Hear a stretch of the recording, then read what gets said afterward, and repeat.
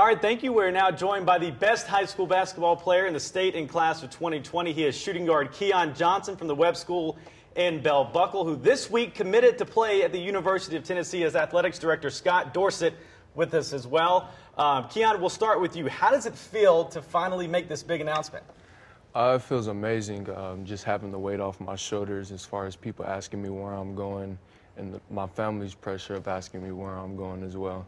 And you've known for 2 months now where you're going to school. Has Rick Barnes known for 2 months? No, sir, he found out just like everyone else. I bet you that was nerve-wracking. What do you bring to the table? I mean, you had a chance to go to Ohio State or Virginia or Tennessee. Why Tennessee over those two?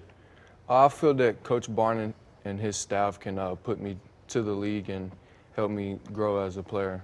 What separates you from other guys? I know you averaged 25 points last year, 8 rebounds, 3 assists. It's a pretty good stat line to go to college with. My defensive tenacity, as well as me starting a fast break, and they feel that I'm a good passer running the fast break as well. And I guess what's the long-term goal? I mean, you want to stay at UT for 4 years. Obviously, you got a good education at the Webb. Would you like to stay at UT 4 years or maybe jump to the NBA? We've seen guys locally do that. Whatever God has in plan for me. Yeah. How important is your education there at the Webb School? It's very important, which is why I stuck with it all 4 years throughout my high school. Yeah, and Scott, I've heard you mention numerous times just about his faith and character as a young man. I mean, you can't say enough about him. Oh, he's been a tremendous asset to the Webb School, just in the way he carries himself. And, you know, like I said the other night, I said it's great that here's a young man that you don't see a bunch of these days that not only cares about playing basketball, but he also cares about making people better around him. He does it with his teammates, and he does it with the people on campus. Why do you think a guy like Keon, who's been so good on and off the court, has kind of flew under the radar to this point? You know, for his first 2 years of high school, at least. Yeah, you know, when Keon came in as a freshman, you know, you knew he was just an unbelievable talent. And I just think that a lot of people hadn't seen him. You know, he was in a small community up there, and you hear stories, well, here's a middle school kid that can dunk a basketball.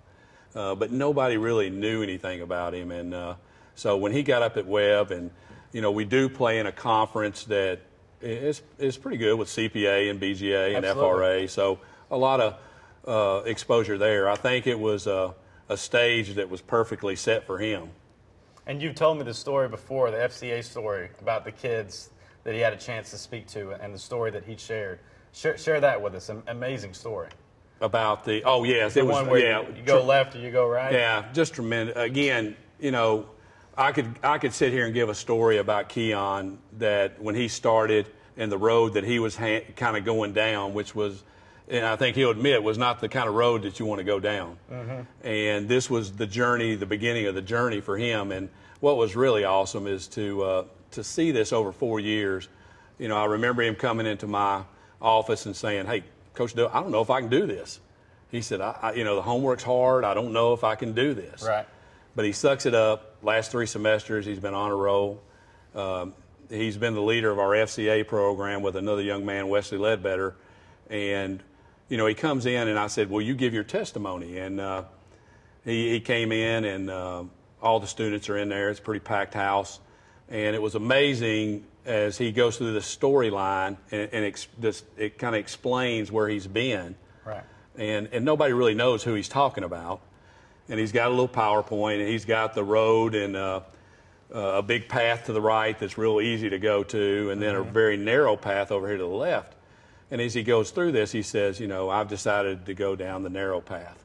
It's harder, but this is where I want to go. And he said, that little kid that I've been talking about is me. Man, those kids in that room just absolutely locked on him. And, you know, I've told him, you know, I haven't really bugged him much about, even though I'm a Tennessee fan, I haven't been bugging him much about where he's going to school. You know, I've just been trying to communicate to him about, you know, God's given you a great platform here, and I hope you can use this to not only further your basketball and your academic career, but, you know, to be able to get out there and just say what you got to say, and he's done a tremendous job so far. Yeah, and all this talent is staying home, going to Tennessee. That's kind of different. You don't hear that too often. Why was that important to you? My family being there to support me, as well as my little brother and little sister. So. And they're going to, I guess they have season tickets now. They're going to be there all the time, right? Yes, sir. And what's the ultimate dream? I mean, obviously you want to go to the NBA, right? Yes, sir. The ultimate dream is going to the NBA, but I feel that having the education as well. Absolutely. What do you want to accomplish at UT? You know, they had a good year last year. They're kind of on the rise with Rick Barnes. National championship. So. What is it going to take to get there? A couple more pieces. We'll keep that on the low. You gonna do some recruiting already? Not on national TV. Not on national TV. All right. Well, we thank you guys for coming in. Best of luck. First day of school at the Webb School is tomorrow. Thanks, guys, for coming in. Thank you. Thanks.